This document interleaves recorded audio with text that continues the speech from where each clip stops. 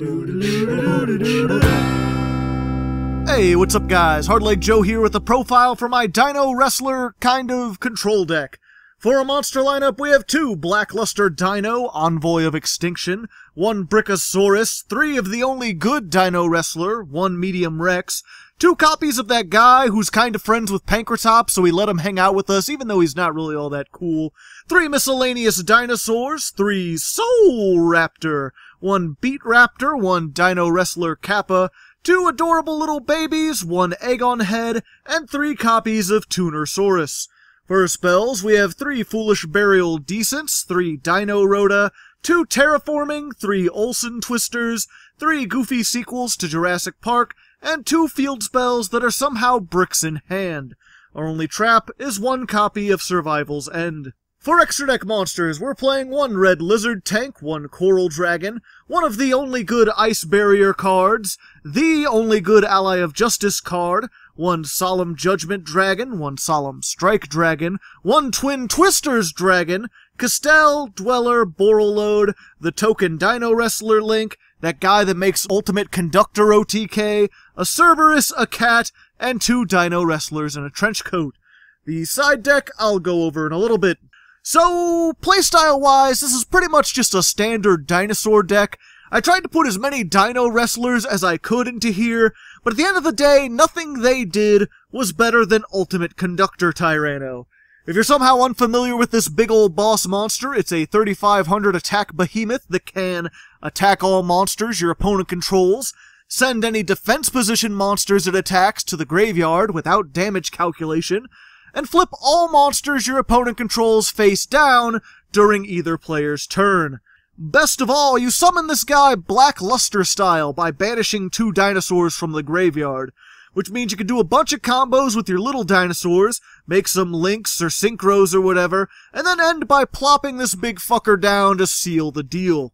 As for those little dinosaurs, the most important one by far is Soul-Eating Oviraptor.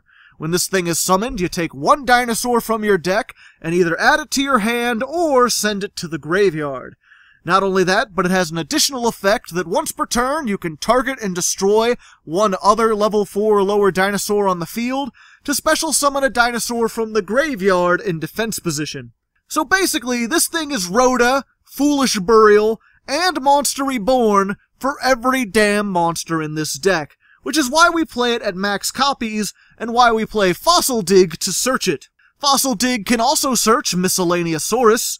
It can search just about all our dinosaurs, but Miscellanea Bob is one of the most important, so I'm talking about it first.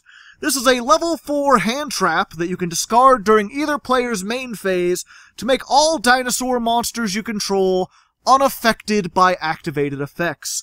So not only does this turn everything into towers, but it also has a graveyard effect, which says you can banish it along with any other number of dinosaurs from your graveyard to summon a dino from the deck whose level is equal to the number of monsters you banished. This effectively gives you a third way to search every monster in the deck, assuming you have enough graveyard setup.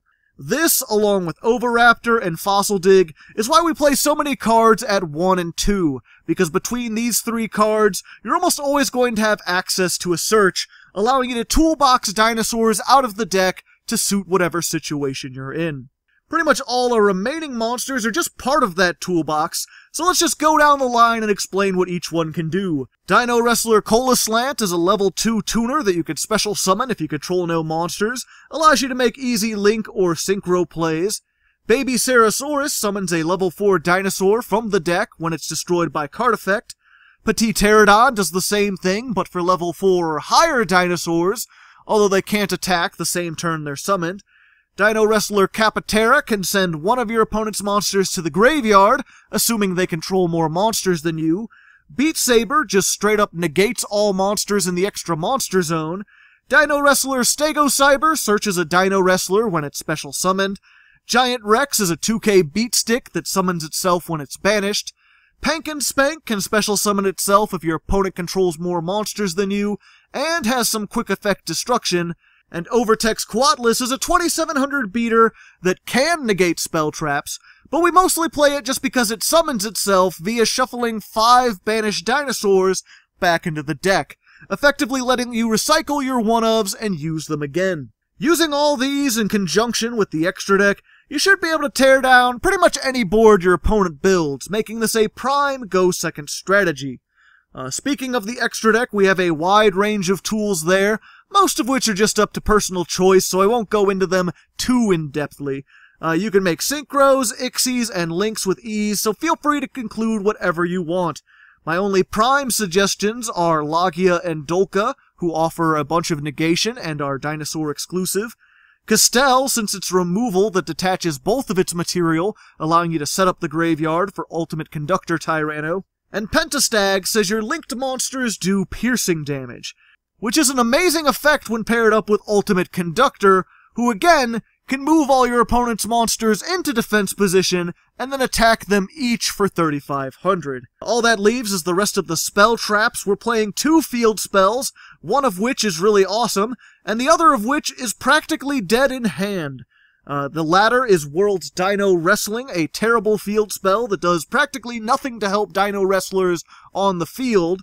But if it's in the graveyard and your opponent has more monsters than you can banish it to summon any Dino Wrestler from the deck. This graveyard effect is so useful that we play Foolish Burial Goods just to send it to the graveyard.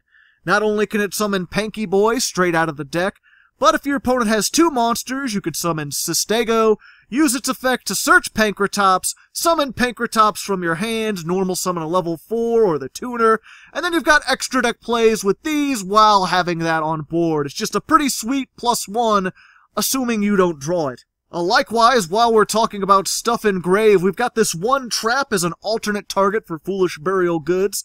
Can be useful in a pinch. Its regular effect isn't entirely useless, it synergizes with the other field spell, but in the graveyard you can banish it to target 1 dinosaur you control and 1 card your opponent controls, and destroy them, which is a nice bit of removal that can also trigger your baby dinosaurs. Speaking of the other field spell though, Lost World, pretty much the whole reason we play Terraforming. This thing is super useful, but also has quite a lot of text, so I'm going to try to summarize it best I can. First off, all non-dinosaurs lose 500 attack and defense. Nice. Second, once per turn, if a dinosaur is summoned, your opponent gets a level 1 dinosaur token in defense position with 0 attack and defense. Why give your opponent a token? Well, if they control a token, they can't target other monsters with card effects. So you give them a token, and suddenly all their Fog Blades and Infinite Impermanences are entirely useless. That's not all, though, because once per turn, if a normal monster, aka the token, would be destroyed, you can destroy a dinosaur in your hand or deck instead, which is where our cute baby dinosaurs really come into play. You normal summon pretty much anything, your opponent gets a token, you run over the token by battle, but instead of destroying it, you destroy one of your baby sauruses instead, letting you summon out pretty much anything from the deck. This combo also works really well with Oviraptor's Monster Reborn effect, since it lets you destroy a dinosaur on either side of the field to summon something out of the graveyard, meaning you can get rid of the token to actually summon something from the grave, or prevent the token's destruction and get something from the deck instead. Overall, 10 out of 10 field spell, opens up whole combo lines just by being in hand, would play again. All that leaves us with then is Twin Twisters, which is your main side deck card, along with any of your one-ofs really. The more competitive version of this deck trades out most of the Dino Wrestler stuff for hand traps, so if you want this deck to be better, put these in.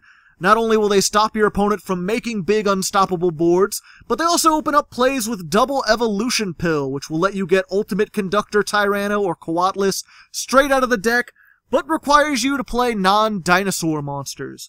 My main deck is all dinos all the time, but if you put in the hand traps, well, there you go. Pot of Extravagance is also a great tech in this deck, since most of the time you barely use the extra deck at all. If you find that Ultimate Conductor Tyranno or Lost World is going to ruin your opponent's day, and you just want to turbo those out as fast as possible, side these in, along with some extra copies of like a Beat Raptor, since you won't be using the extra deck, and you're going to be able to do a whole bunch of shit.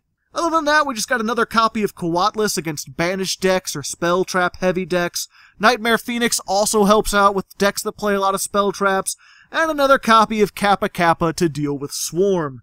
Anyway, there's the deck. I hope you enjoyed. If you'd like to see Dinowrestler Control in action, check out the main video. There I'll be playing 10 duels against random opponents, showing off how this works. Or if you're short on time, just check out the replay video. Both should be on the end card and linked down in the description. Regardless of what you do, until next time, good luck and have fun.